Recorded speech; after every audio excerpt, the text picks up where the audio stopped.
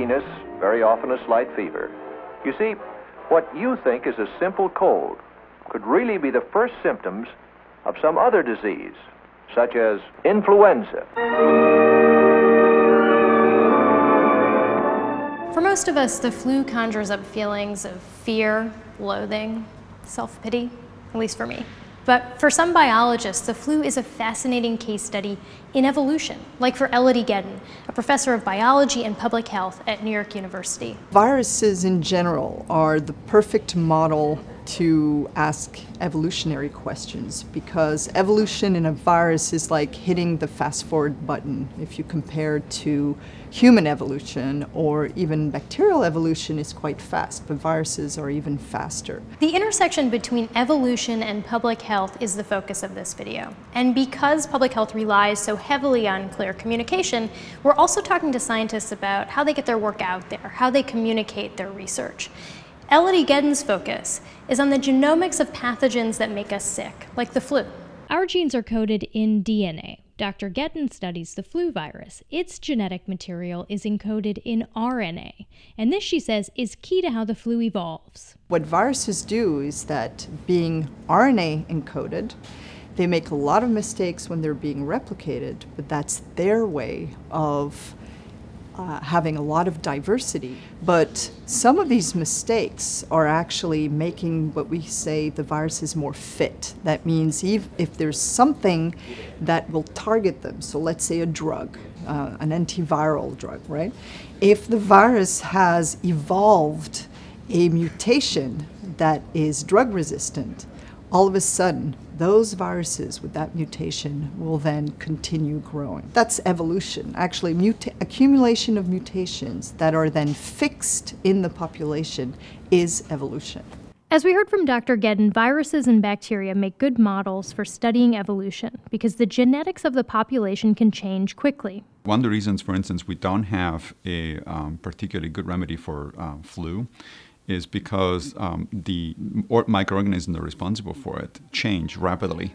And whatever we come up with, natural selection makes sure that there is a new variant that survives it. What's it like to be a bacterium? What's it like to live in the habitat of the human body? I mean, think about how you move around and sense the environment. Now imagine you're microscopic. The rules can be different. Bacteria, on average, are about 50 times smaller than the cells in your body. When we think about how a microorganism lives its life, it doesn't have to worry about up and down the same way we do. It has to worry about whether it's going to be swept away by a current or whether it's capable of sticking to something. So think about something like Streptococcus that can cause strep throat. In this case, you have a microorganism that wants to stay stuck to the back of your throat. And you don't want it there. So you have a bunch of cells that are in the process of trying to move things away from it. You have a lining of mucus to kind of keep the bacterial cells from sticking to it. The bacteria have basically a sticky outer coating and little tiny projections that help them stick to surfaces. But your throat, like the rest of your body, is a complicated place. And that's why scientists often study antibiotics within the controlled environment of a Petri plate. Here's how it can work. The swab delivers a dollop of Streptococcus. The plate, the bacteria's new habitat, has the nutrients required for them to grow and survive. Add an antibiotic to the plate, the environment changes. Broughton says the antibiotic works by attacking a molecule in the bacteria's cell wall. They have a molecule called peptidoglycan in their cell walls. Antibiotics, which we use to fight off infections, the way they work, they attack the peptidoglycan and they make it fail, which is what makes the cell walls fail, which is what kills the cells. This is why we can use antibiotics to fight off bacterial infections without harming ourselves. We don't have this molecule. When we add antibiotic to the plate, the new environment exerts a selective pressure on this population of cells, and some will die. The thing is, sometimes there are bacteria that won't die when they're subject to the antibiotics. If this resistance has a genetic basis, then the population starts to shift. Those cells that carry the resistance genes will survive and produce many more offspring that also carry that genetic material. Those that aren't resistant will die or produce fewer offspring. After a few generations of exposure to the antibiotic, a higher and higher proportion of cells carry this resistance, and the antibiotic becomes less effective on this population. That's actually the definition of microevolution. When you go from one population to the next population, one generation to the next, and change the frequency of different traits in that generation. Immune systems and antibiotics aren't the only threats to bacteria. Bacteria kill bacteria, and viruses and bacteria can engage in epic microscopic battles. John Dennehy studies the evolution of viruses that attack bacteria at Queens College. Experimental evolution is where we can take a organism and evolve it so that we can actually observe the effects of evolution in real time. In the lab, we often we design experiments to test hypotheses that we have about how viruses evolve. And much of our work here from day to day is trying to figure out exactly how to test those hypotheses.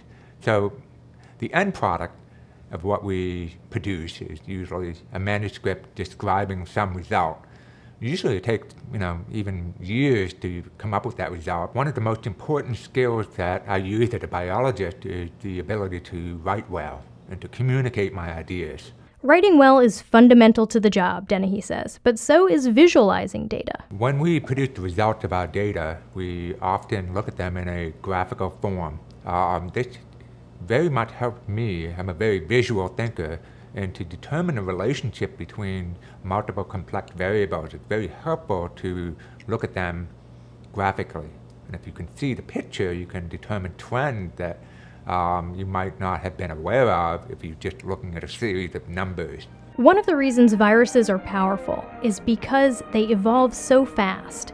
And from a biological point of view, that's also partly why they're interesting. They give scientists an opportunity to study evolution in real time. One of the issues that we face is that there are continually new viruses arising to infect human population. HIV being a primary example, but there are plenty of others that are threaten to invade human populations.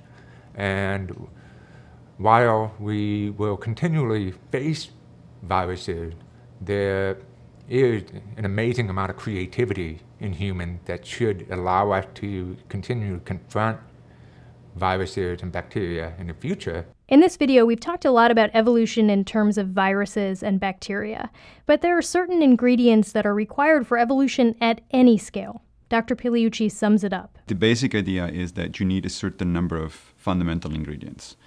You need variation, right? You need a population of organisms to be different from each other, otherwise there cannot be selection. You need that variation to be heritable.